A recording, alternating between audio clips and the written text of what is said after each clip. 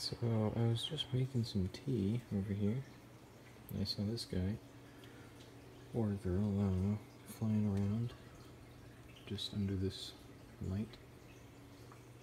And I was like, wait a minute, that's not a mosquito.